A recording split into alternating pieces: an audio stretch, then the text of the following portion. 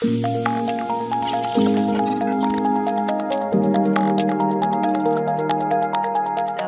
to Scrolling to Death. I'm super excited to be joined by Clare Morell, who is an author, a senior policy analyst, a fellow, and director of the Technology and Human Flourishing Project.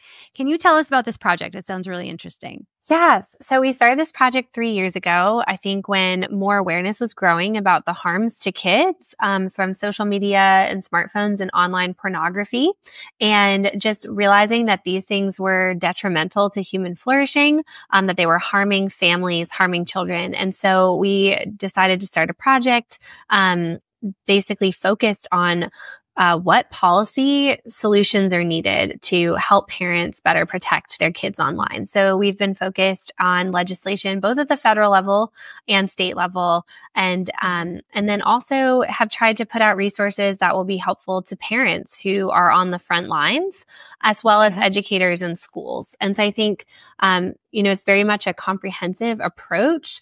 We have tried to focus a lot on improving our laws to back parents up, and also trying to equip parents who are on the front lines, and then also addressing schools and the role that they critically play in helping parents provide the kind of technology experience they want to their children if they want to protect them from these harms. So that's kind of what the project is focused on. That's amazing. And I appreciate the resources for parents as well. And a lot of times when I talk about a harm, a social media harm, and I often blame the social media company, people will say things like, parents' fault and parents should be managing that. Where do you feel like the responsibility lies when it comes to kids accessing harmful content online? This is such a good question. I'm so glad you asked it, because I get very frustrated when I would say opponents to a lot of the policy legislation I advocate for, so big tech lobbyists and their allies, say, well, it's on parents. Here's these parental tools and controls, and parents can just control their kids' online experience. And while I would say, of course, parents are ultimately responsible for what happens to their kids, it's not that simple when you are putting a parent and a parental control and time limit against an incredibly powerful and addictive technology, a technology literally designed to addict everyone, all its users, but particularly vulnerable children who still have developing brains. And so I don't think it's a fair fight to say it's on parents to try to completely police this. I think for a couple of reasons as well, that even a time limit or kind of parental control doesn't mitigate all the kind of social environment factors that these technologies have created. And so even when a kid is not actively on the device, they're still kind of mentally consumed by what's happening in the app, who's liked my post, who has, responded to my latest photo, or liked me or followed me.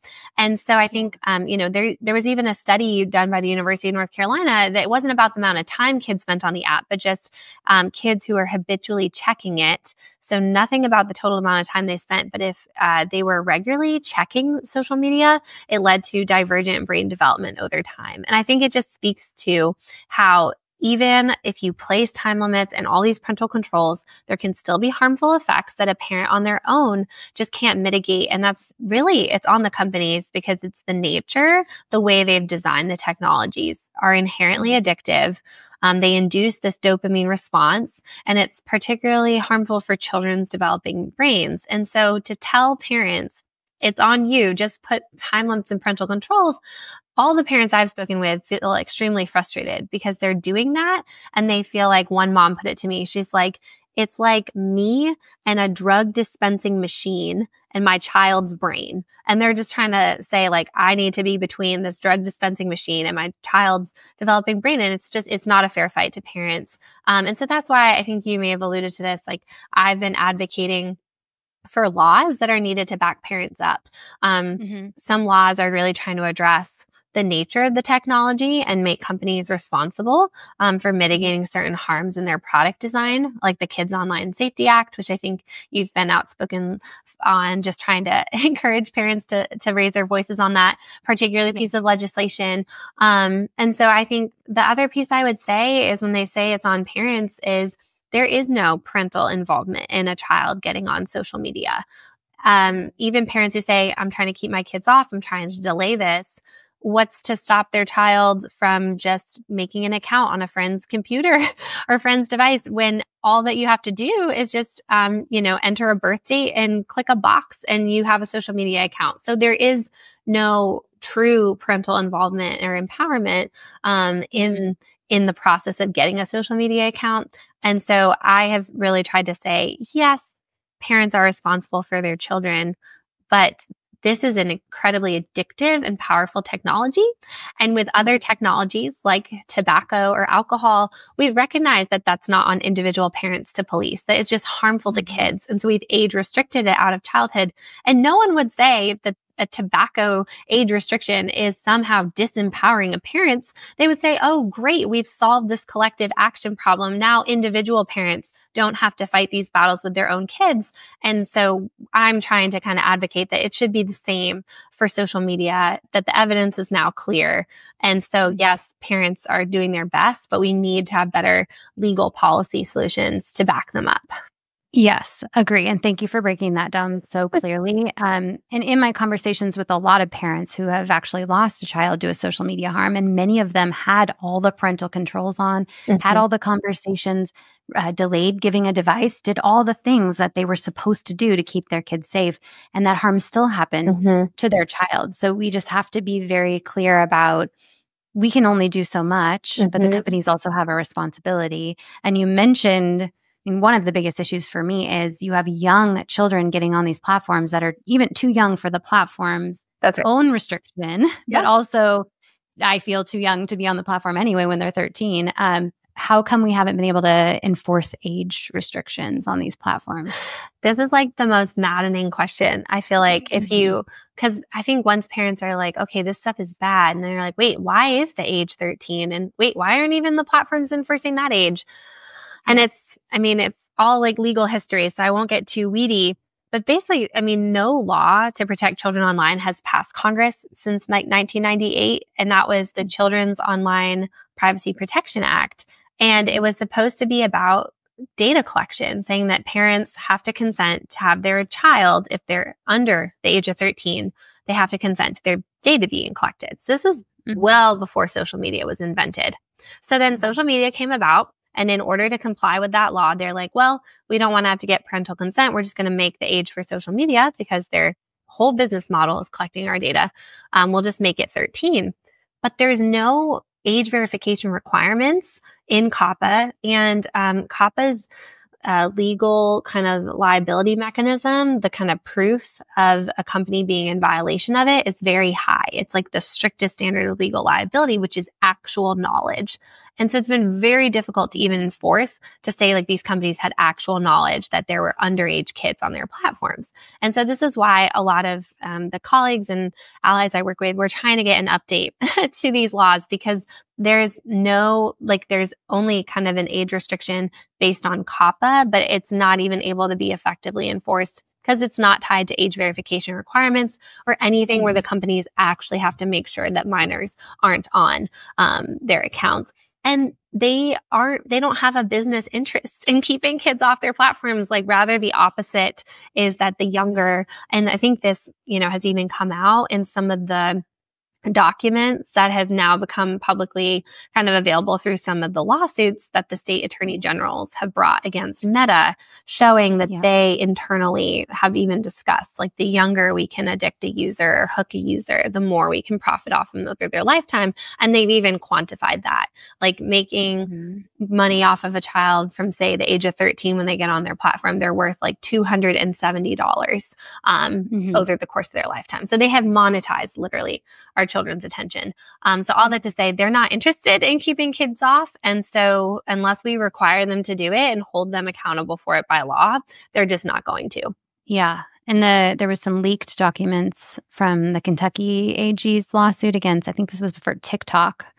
And TikTok was sort of informing their internal moderators, if an account is reported as being underage, you can't remove them unless the child has indicated that they are underage through the date of birth, which they wouldn't even been able to sign up in the first place. And we know that these companies are re-aging people on the back end. Like they know really how old kids are, but actual knowledge? Like that wouldn't, I guess, be considered actual knowledge. I think it's very difficult to prove. Like you would have to essentially have some type of documentation that shows that their actual age. And so it's just, I do think though, these AG lawsuits, I'm very interested to keep following this because I think this is the first real effort I've seen to actually enforce COPPA against these companies. And I think it's because it's gotten so blatant that they are recruiting children.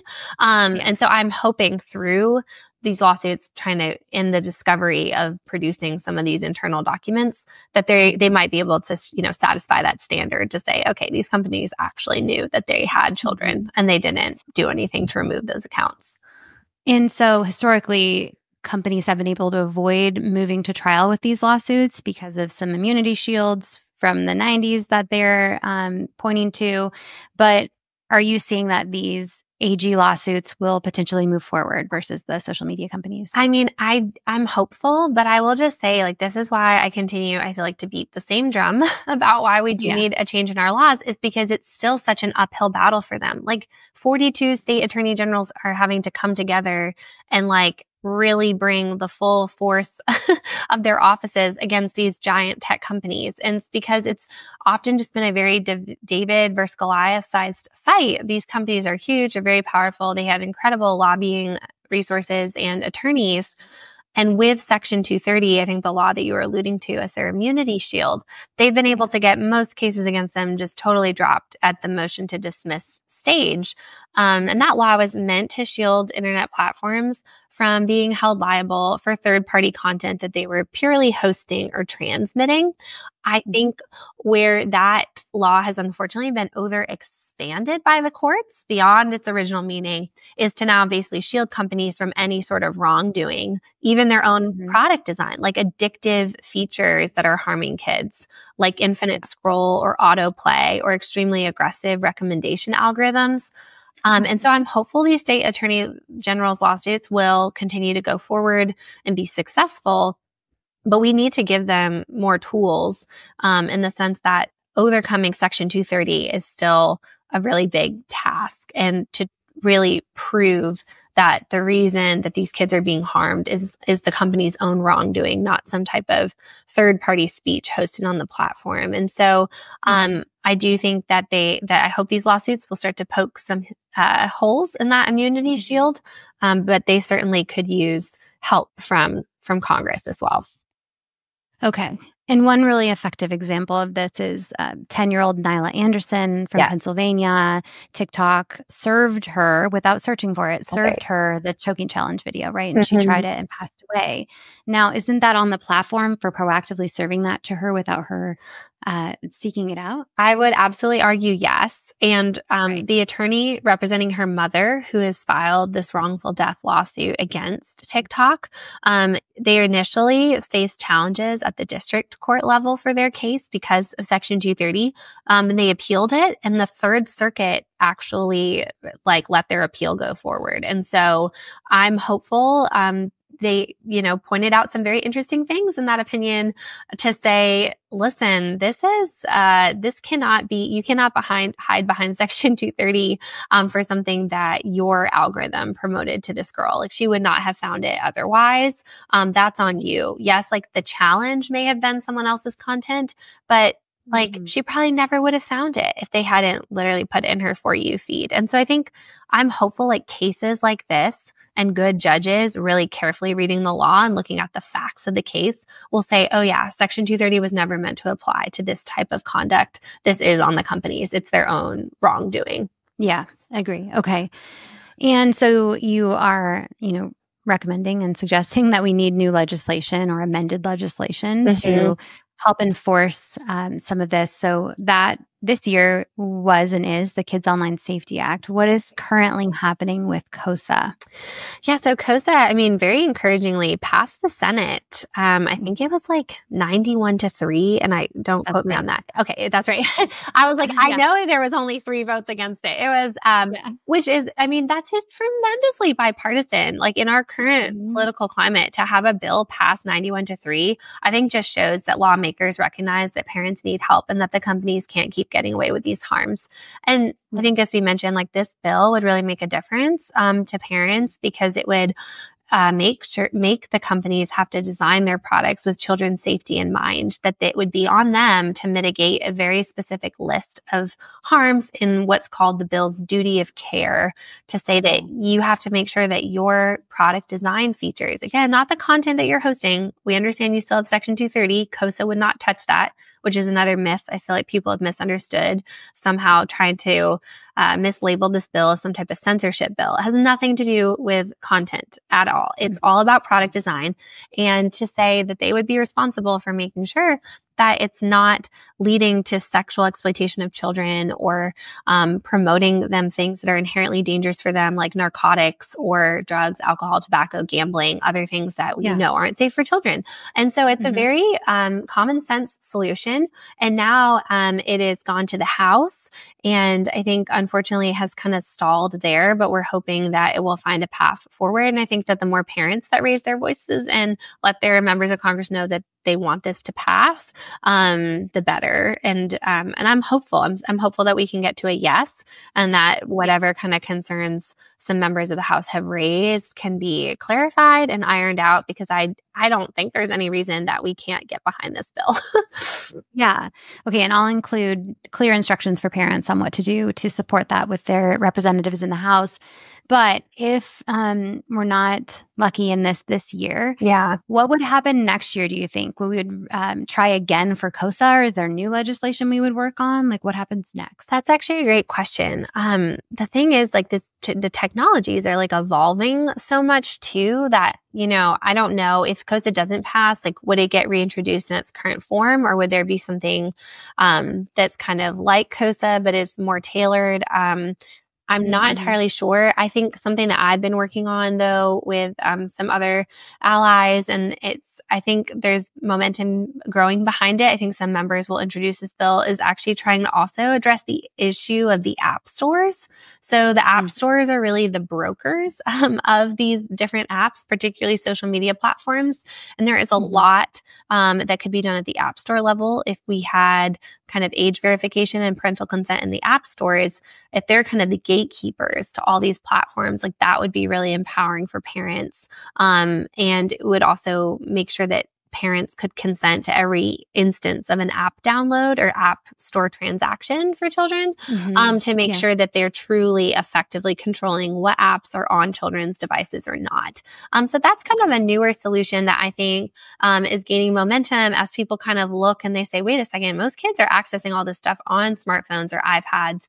What if we tried to kind of like look at the different choke points, and we realize, oh, a big choke point, how all of this is kind of starting, is in the app stores. What if we took kind of the age verification idea and applied it to app stores, knowing that they're kind of the entry point for children to these things? And you could even then like layer onto that certain requirements. Like, once we understand this device is owned and used by a child, certain defaults would just be required to be enabled on the phone. So parents don't have to go fumbling through like 5 different menus and settings to just turn on an adult website filter. But that if they realize this is an under 18-year-old, that would just be enabled by default. So I think there's a lot that could be done at the App Store level.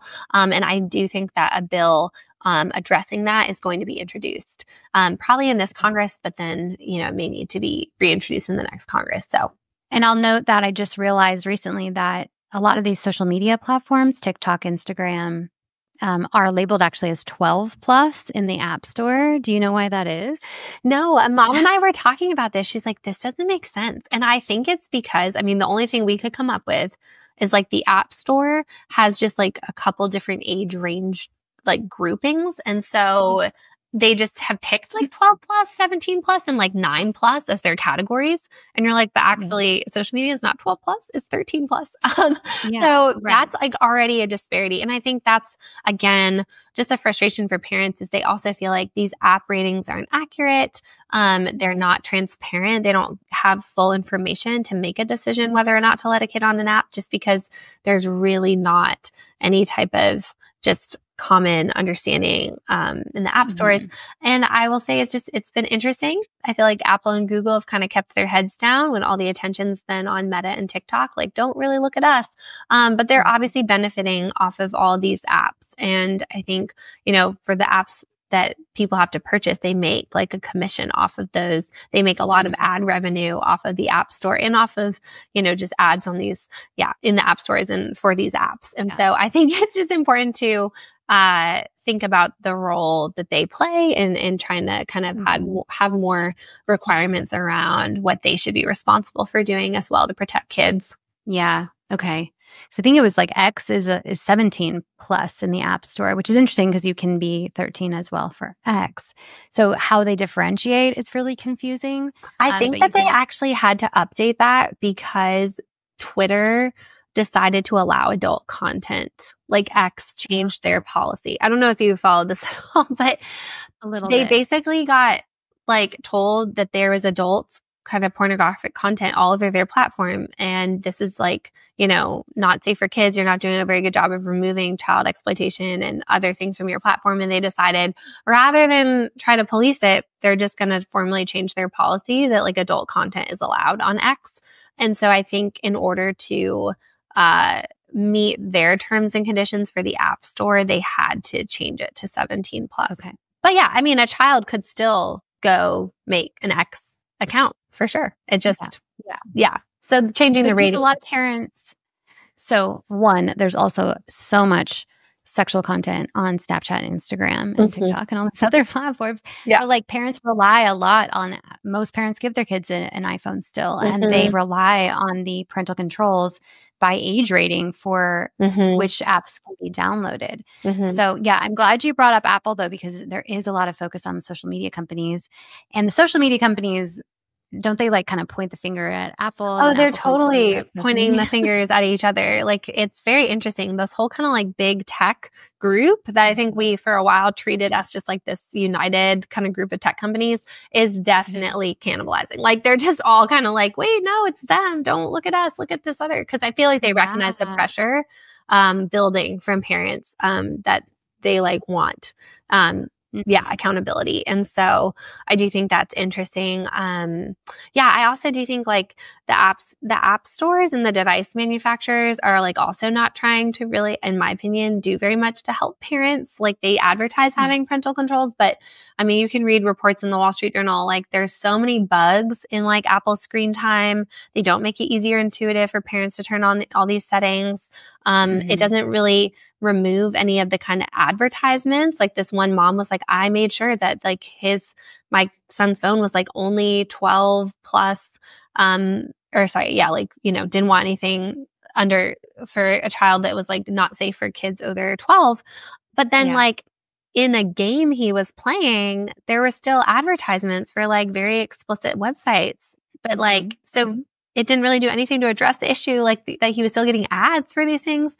So I do feel like there's a lot that the devices themselves could be doing and they're not doing for parents. And they're trying to advertise themselves as having all these parental controls, but they're very buggy and they're not effective. So yeah. And I will add on to that, even Apple products at schools and maybe even Chromebooks, but we have iPads at schools. And one of the students recently was playing a game called Geometry Dash, the free version at school, and was served a naked ad, a woman that was naked. It was an ad for a virtual AI girlfriend at school. No. And so, and there's no way that iPad is, that's definitely labeled or, they've told the device that this is a child using it. Yeah.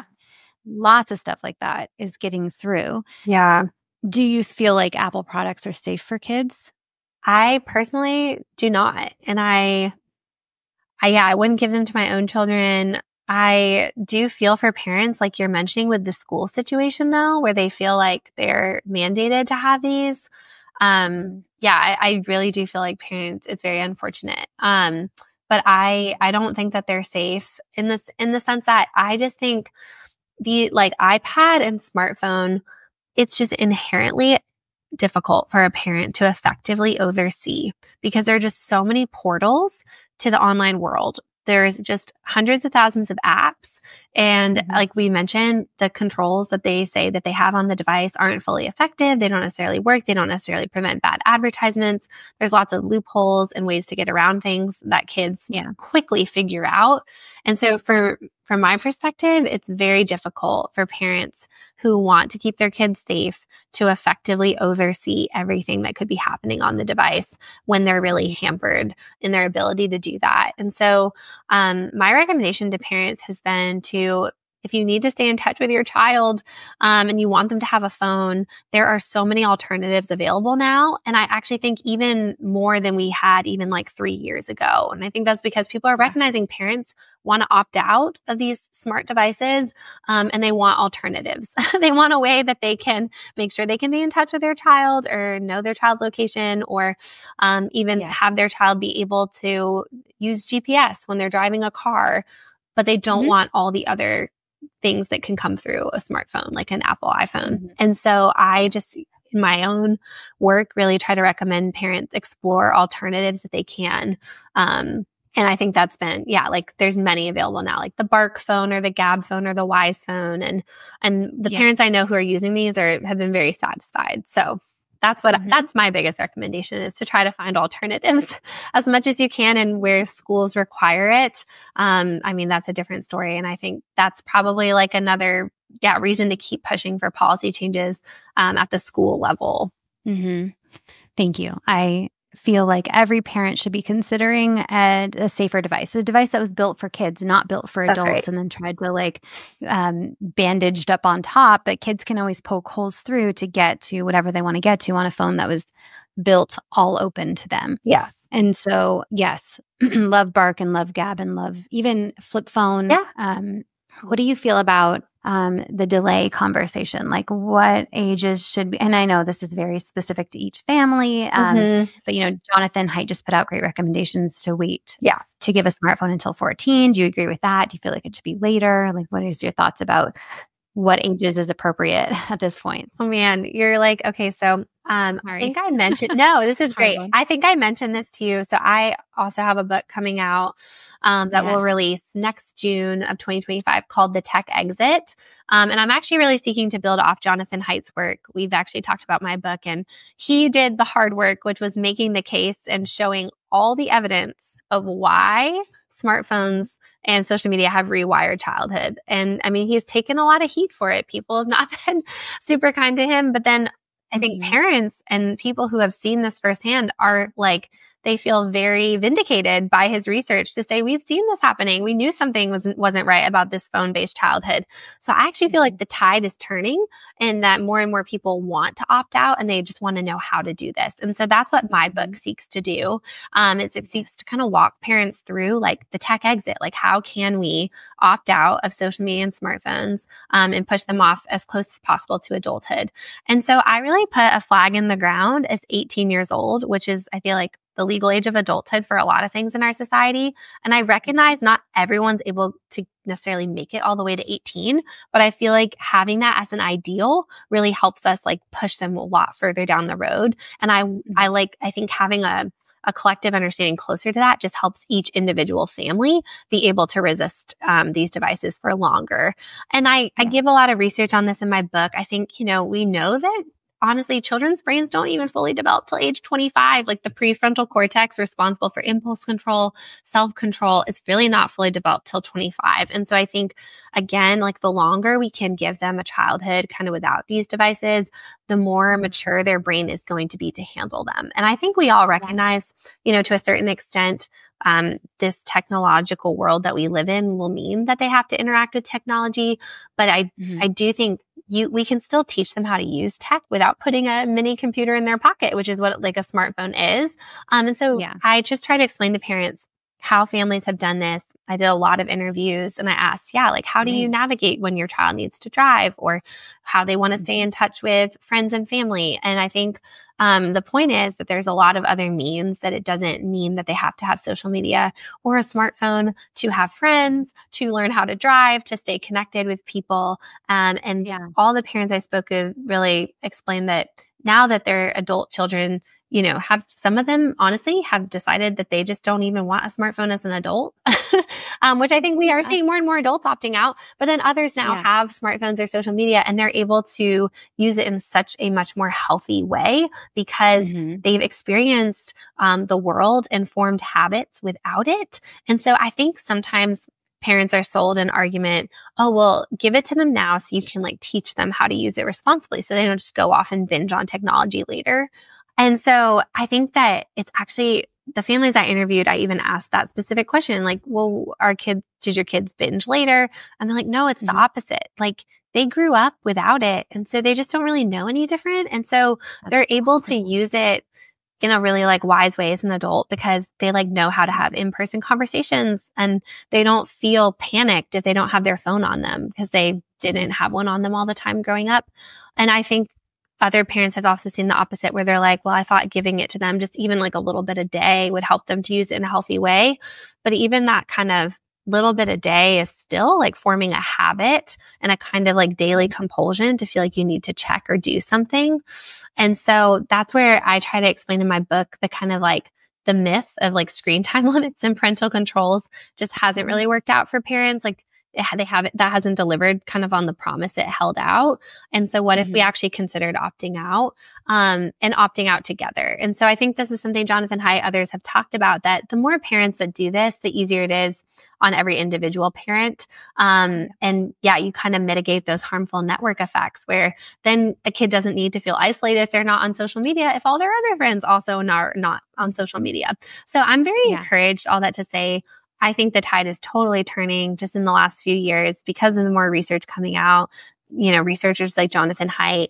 And so my book really tries to help parents have a path.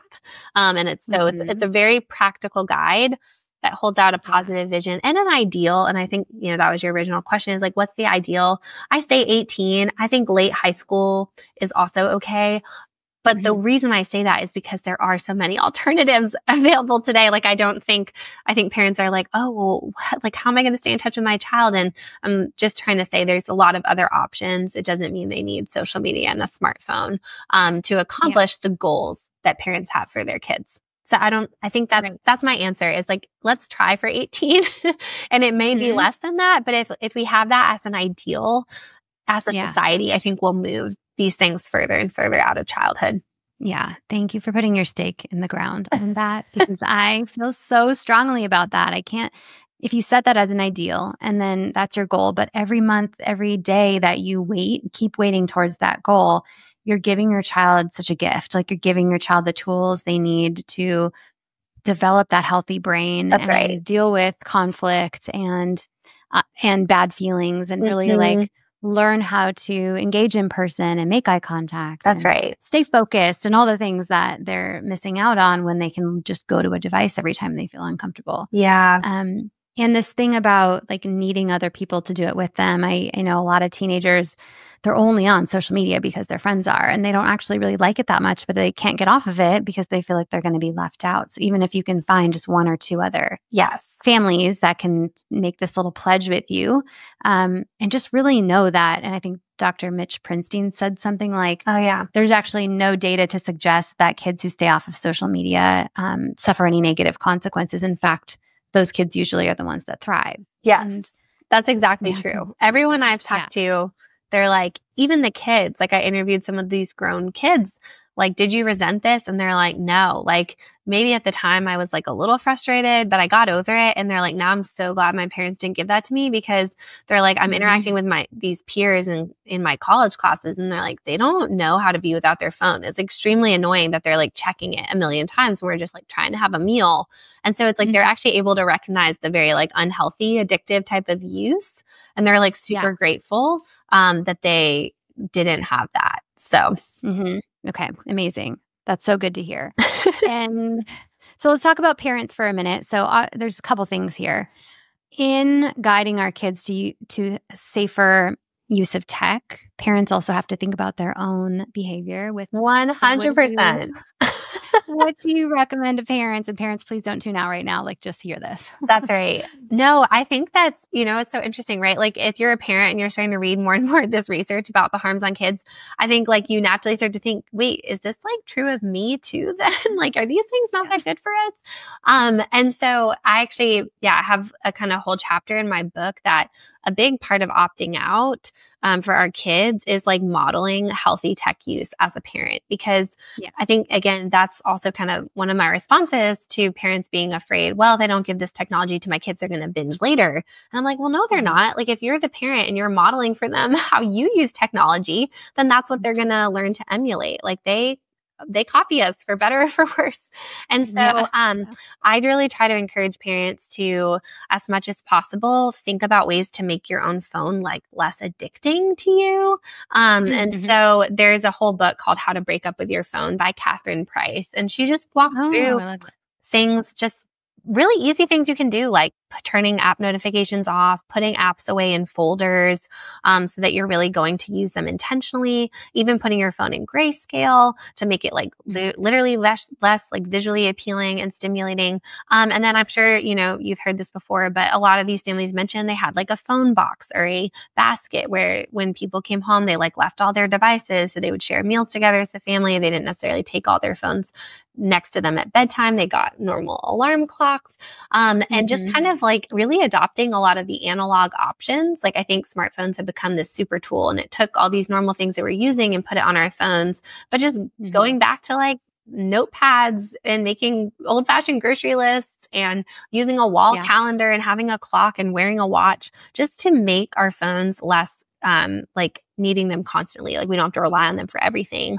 We have other tools. And so we can really turn to use the phone as we need to, as a form of communication. So I give parents kind of examples of things that they can do, even alternatives. Like, if you want to opt out of a smartphone, like I personally don't have a smartphone anymore. I have a Wise phone, and it has everything I need as a mom. It has a camera so I can take pictures of my cute kids, and has a GPS, like Waze, so I can get around.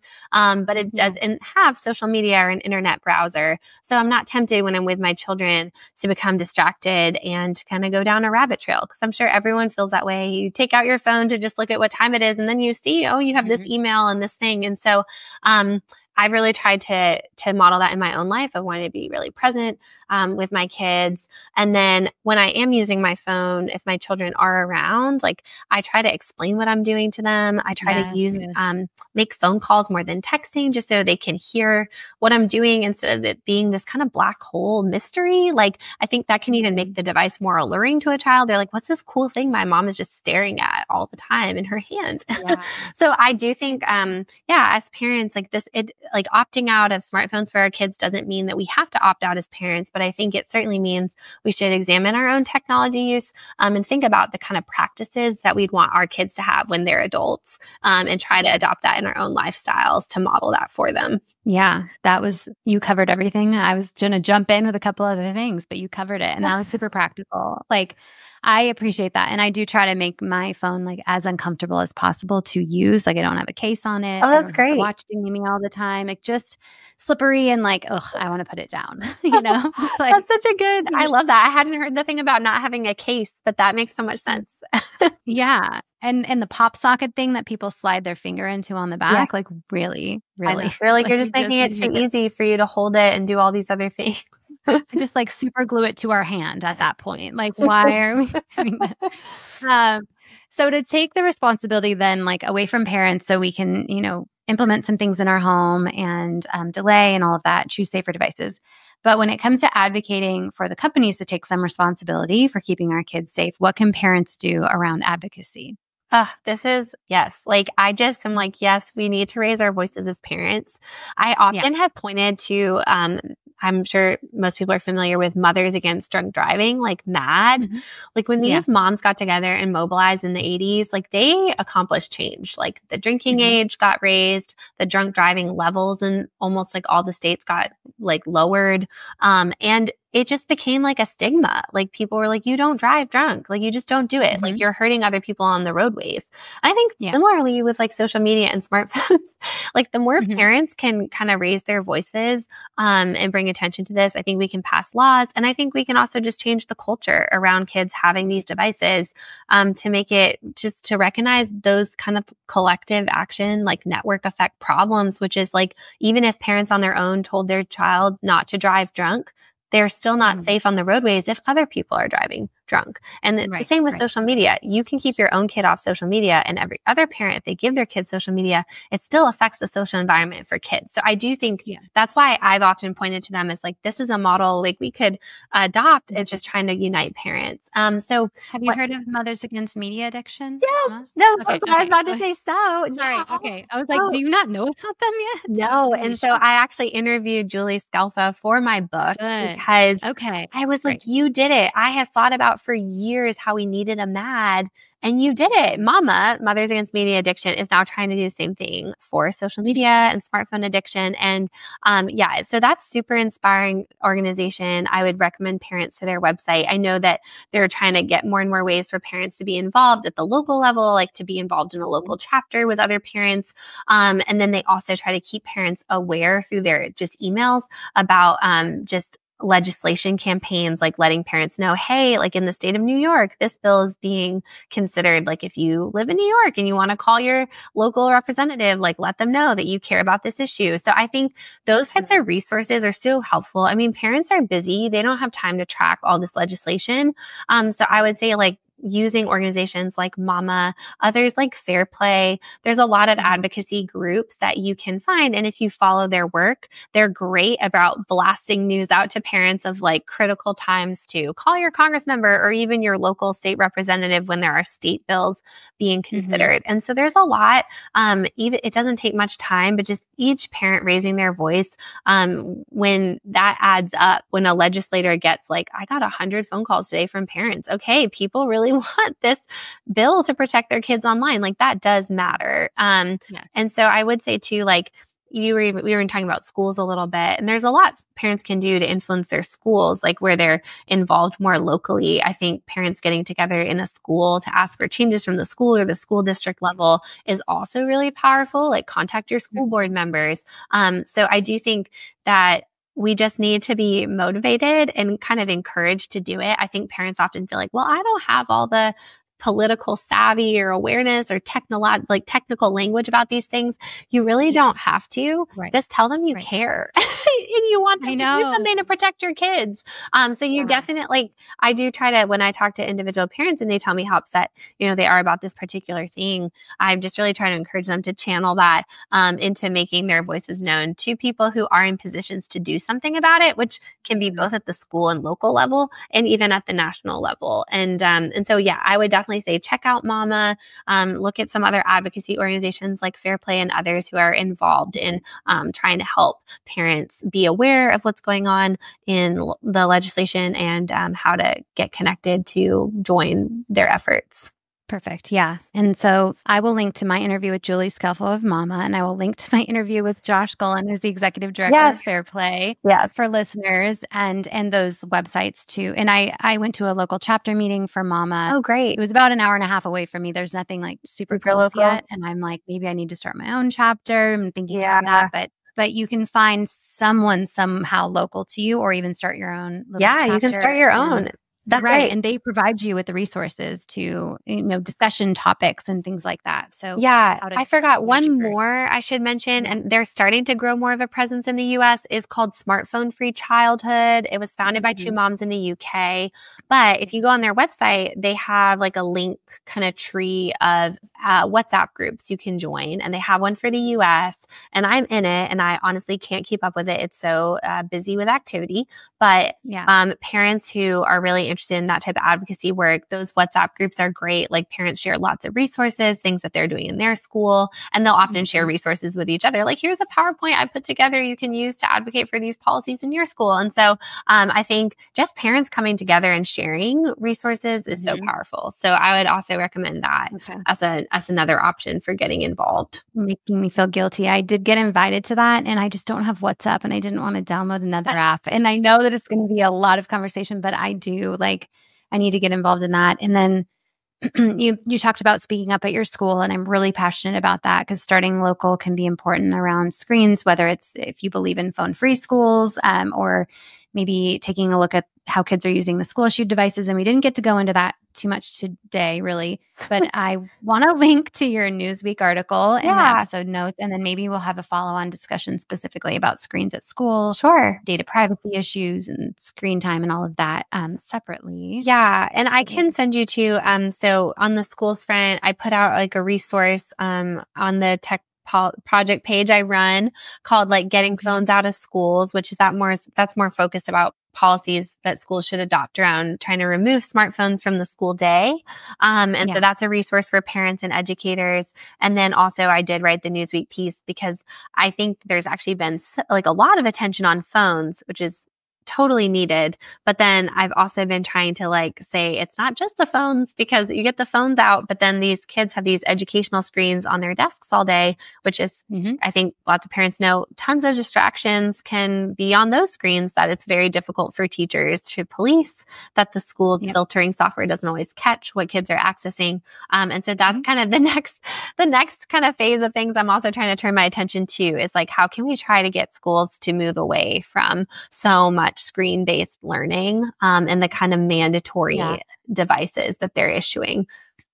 Yeah. And I know that there's some families taking legal action against schools and some of the ed tech companies for taking their kids' data without their consent, which we talked a little bit about COPPA earlier. And schools are opting in for that on behalf of parents. And is that even allowed? And so please keep me updated I'm on board with any legislation that can help to regulate or keep kids safer at school with these devices too. So we're going to keep that conversation going. And I do think 2025 is going to be the year of the school issued device. And like something's got to give, because it really was.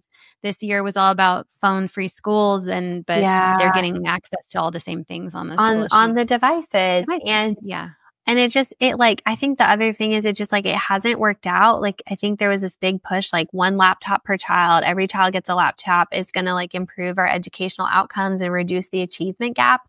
And like the data really shows the opposite. Like, unfortunately, like national math and science and reading scores have continued to decline. And then if you really dig into the research, like the evidence continues to show that children learn better reading on paper versus the screen, and they like retain more information by writing things out by hand than typing. And like even a recent study by Columbia University found that like kids' brains, like the reading circuits, like they used MRI scans in the study, their brains engage on a deeper level with the text when they read it in print rather than on a screen. And so I think, it's not a mystery why then the laptops have not improved educational outcomes if we really understand the science behind learning. And so I'm hopeful, again, as more research comes out, that we'll be able to kind of really push that effort to trying to get schools to move away from all the screen learning. Yeah, maybe your next book needs to I know. I do address it in a chapter in my book. Like I talk about how it's not just the phones. We need to get these educational screens out too. But no, I mean, it could be its own entire book. There's just so much to say. So that's obviously true. Right. Okay. So, Claire, thank you so much for having this conversation with me. Let's talk again closer to when your book comes out. Yeah. And I would love to get a copy when there's copies available. Absolutely. And can listeners connect with you anywhere right now? Where do you recommend? Yes. So I have a Substack, Clare Morell, like .substack.com. And I will be posting articles I'm writing, resources for parents and educators, all in the lead up to and after the release of my book. So you can follow my work most easily on my Substack. Yeah, just Google Clare Morell. It should pull up my Substack called Preserving Our Humanity, is the name of it. And otherwise, you can also find me on my Scholar page at the Ethics and Public Policy Center. Google Clare Morell, and my Scholar page collects basically all the resources that we put together and articles I write. So you can also follow me there and on Twitter. So those are the places that I'm posting about my work. But definitely, I would say the easiest is probably just subscribing to my Substack, and then you'll just get whenever time I write something, it'll just show up in your inbox. So Okay, perfect. I will link to that in the episode notes. So Claire, thank you. And I want to talk to you again soon about more things. Yes. Well, thanks so much for having me on. This was a great conversation.